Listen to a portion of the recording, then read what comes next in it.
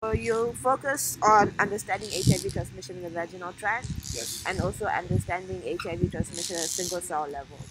So, may you please explain why the vaginal tract is so permissible to HIV infection? HIV and related viruses have evolved to transmit through mucosal sites, and mucosal sites have very unique cells. It's almost like there's three immune systems. There's the immune system that's in the blood, Yeah. and that's the one that's easiest to study, but it doesn't mean much. It'd be like studying people by what happens on highways. Yes. So it's just the transportation system. Then there's the immune system that's the lymphatics, the lymph nodes and the spleen and appendix, tonsils, these immune organs. And then the last immune system is the mucosal immune system. And the mucosal immune system is basically facing the outside world. And so the most pathogens come from the outside world and through the mucosal systems. Could be the lungs, Yeah. female reproductive tract, the gut. Sort of wet exposed surfaces. Even your eyes has certain characteristics like that. So there's some very unique aspects in the female reproductive tract. I'll focus on that today, although we're also trying to understand rectal transmission and even oral transmission in infants and other modes of transmission. So the CCR5, for instance, is the co-receptor for the virus. CCR5 is a signal or a detector for chemokines and cytokines that bring those cells to the mucosal sites. So people often talk about lymph nodes as being a key place where the virus replicates. This isn't really true. There's really about the same number of CCR5 positive cells in a lymph node as there are in the blood, which is not so many. So that's more. Again, it can depend, but probably less than 10%, maybe 5%, maybe up to 15%. Whereas 60 to 80% of the cells, especially close to the surface of the mucosa, are CCR5. So that I would say is one of the main things that make it susceptible. And then another thing that makes it highly susceptible is the virus needs metabolically active cells. The virus needs nucleotides. The virus needs a cell that's awake and working. And so there's a lot of cells waiting around at mucosal sites to maybe bump into their antigens, these memory cells.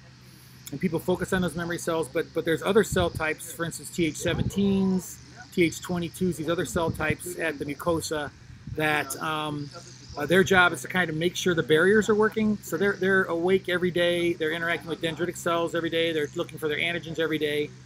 And those are the best targets for the virus. And those are the cells that are getting infected first.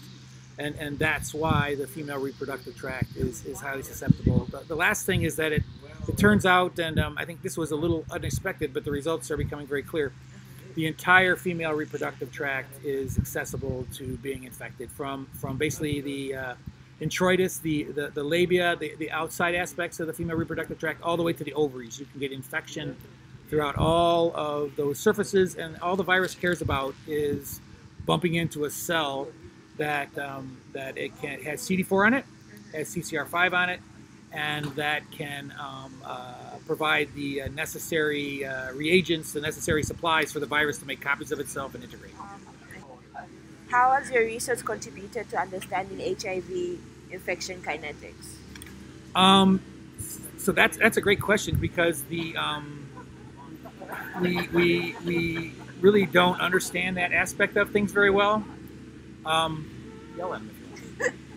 So we don't understand those aspects very well, and the things I think are happening much faster. So we're doing a lot of experiments, especially in rhesus macaques, and I have now finally have the toolbox that allows us to see all these things. To see the virus moving, to follow virions, to follow infected cells, etc.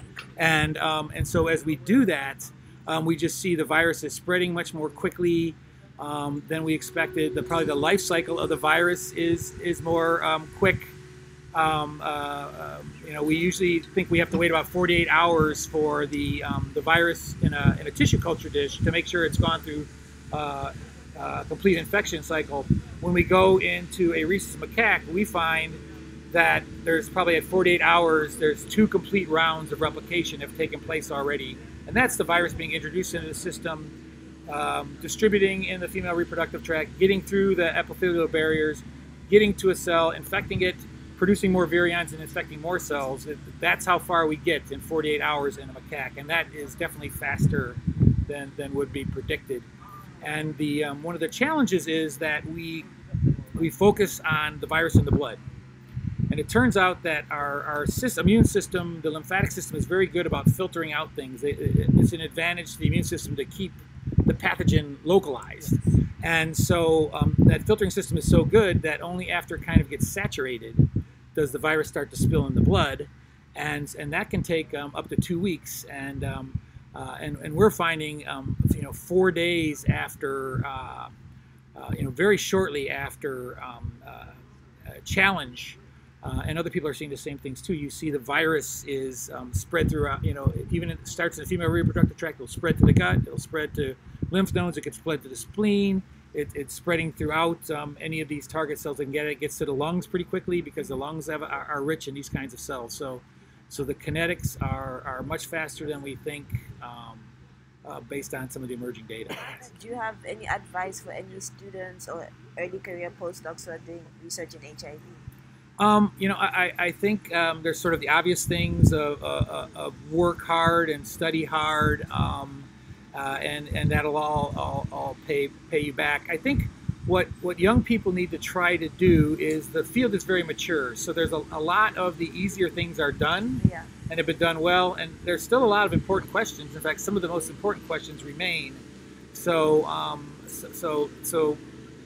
And to study those, you need to kind of try to think about the future, think about what sort of techniques are emerging, how can I use those emerging techniques to ask questions about HIV, and there's just a real advantage to being in front of that. The other thing is that in science, it's very important to have a network of people that you interact with, and that network should include people that are your peers, other students and postdocs, hopefully and eventually around the world. Because you're going to grow up with them. And so at this meeting, for instance, multiple people at this meeting that are also lecturing and are I've known for 20 or 25 years. And so that makes for a very rich relationship, and it makes it very easy to talk to them and learn to them and bounce ideas off of them and trust them. So I think that's a real important thing, to have those peers, and then also try to meet and interact with more senior people.